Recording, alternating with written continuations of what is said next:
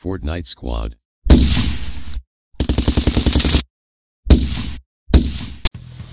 Hey everybody, CEtechdude here. Hope you're having a great day. Thanks for joining me on this new video. This video is going to be short and sweet. I just wanted to go over something that's really near and dear to my heart, and that would be Fortnite. That's right, I know what you're saying. Oh, Fortnite. Ooh, well, I enjoy Fortnite. I'm not very good at it. I mean, I get some victory royales every now and then. You know, no big deal. But this is for the Fortnite mobile specifically, and what this video is about, guys. Epic added controller support to Fortnite mobile. Yeah, I know what you're saying. That's pretty awesome. How do I make it work? Well, let me show you how to do that right now. But first, some bad news. PS4 controllers do not work, guys. I don't know why. You can pair it with your phone all you want to, but the game will not recognize the PS4 controller. Kind of annoying. If that's the only controller you have, I'm sorry. It's not my fault, it's Epic's fault. Maybe they'll fix it in the future, hopefully they do. But for now, no PS4 controller support. But you're in luck if you own an Xbox One, because Xbox One controller works perfectly, guys, with the caveat that it only works when you hook it up via Bluetooth. That's right, if you use a USB OTG cable, like I tried the first time, the controller will work and it'll mostly function in the game, but the right thumbstick that you use to look around doesn't work.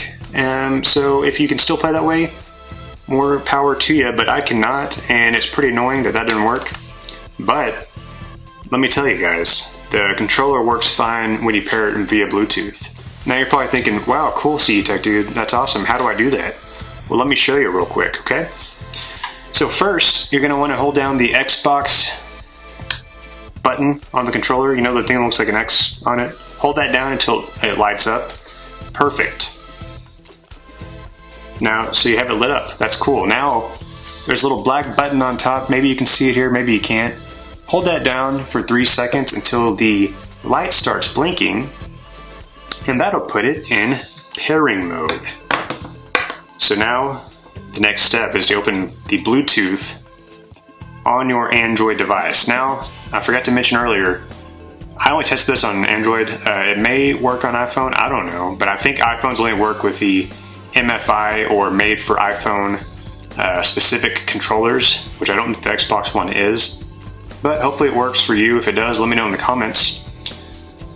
But on your Android device, open up your Bluetooth settings, find where it says Xbox wireless controller, bam, click that, and before you know it, that's paired.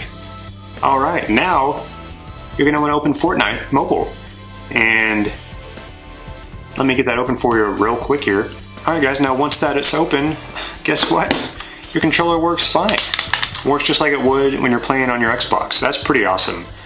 So, yes, this works perfectly if you have it paired via Bluetooth. No USB OTG support as of now. Maybe Epic Games will add it in the future. But anyways, guys, that's just really a quick little video about how to use your controller with Fortnite Mobile. If you liked it, I hope you did. Leave a thumbs up. If you didn't, leave a thumbs up anyways, just because I like thumbs ups.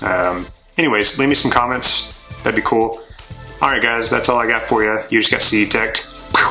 See you next time. Have a great day and great night if I don't see you again. See ya. Bye.